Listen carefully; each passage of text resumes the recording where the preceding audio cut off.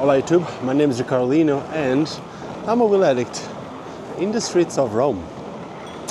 I'm skating. I'm actually right now on the way from the vert ramp to the street part or the street park from this World Roller Games 2024. I've been here in Italy for I don't know, almost 10 days now. I think it's been 10 days. And it's been pretty cool. And with these World Roller Games, it's been very interesting to experience the structure. This whole... It's all very different to me. We always had that idea that aggressive inline skating, which World Skate is actually calling it roller freestyle, was this punk culture. We didn't want rules, and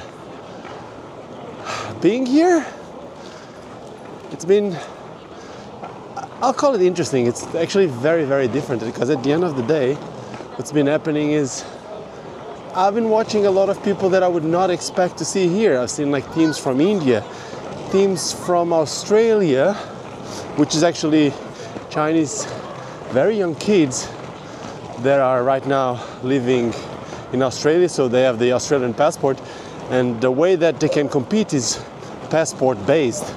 So whenever you have your passport in a certain place, if you're good enough and if your country allows, you are able to compete and represent that country. So in that sense, I've been finding it very refreshing. I've been also seeing some of the older names in skating. I don't need to mention them, but I wouldn't say complaining, but having more difficulties to adjust to this new format. It's not really a new format, it's more like a lot more rules, less time to train. Just being very strict. You can't really wax the circuit. You need to have someone waxing it for you. But I think they're trying to do this in order to make it equal for everyone and not give advantage to anyone of training more or not knowing that thing was waxed. So I don't know. It's a bit of a weird one for me as an older generation in this sport. But at the end of the day, for all these younger generation that are from countries where they never knew the activity, a lot of them, because actually their cultures, in my opinion of course, their cultures weren't really into the whole fun part of it, into the whole punk generation of skaters, and they sometimes lacked a little bit more structure or having goals for parents to support what the kids are doing, especially with the Asians. That is the big thing. They're very focused and goals driven. So I'm very excited. We are at the park now. We're still gonna have street finals. It's just about to start, not even finals. The men's haven't even done their qualifications. Also vert, I just watched the training. It's going to be a fight for second place. There's no way anyone's going to take Takeshi. Even if it's really fun to see that you can see the Japanese skaters getting really, really good at it, but we still have some of the old generation skaters such as Mel Martin from Spain, really killing it in the vert ramp, but no one is coming close to Takeshi. So yeah, it's a bit of a interesting one. But I would say it's a fight for second place. On the woman though, it's going to be different. On the woman, there's a lot of good skaters. Some of the Spanish skaters are really good. The Japanese skaters really good. So yeah, extremely interesting. And I'm excited to be here. I'm going to be doing the live stream again on worldskate.tv. And I just wanted to give you guys an update. I've been trying to skate a little bit.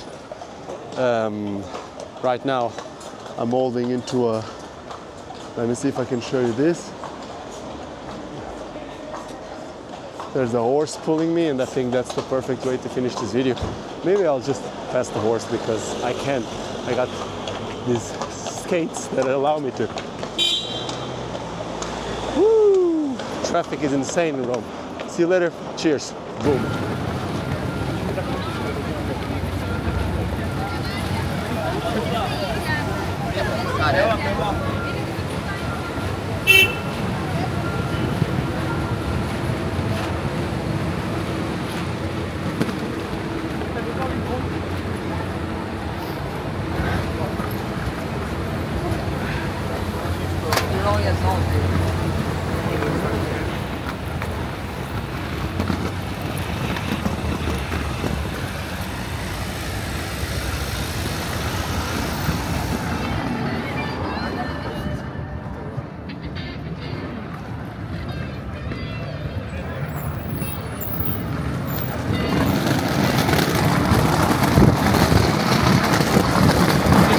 Va bene! Guardate. Just gave me a ride.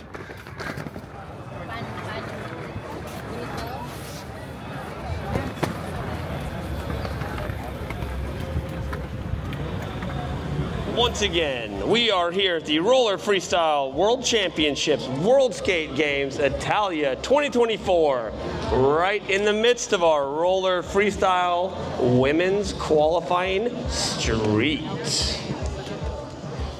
All right. It's good. Yeah, that's fine.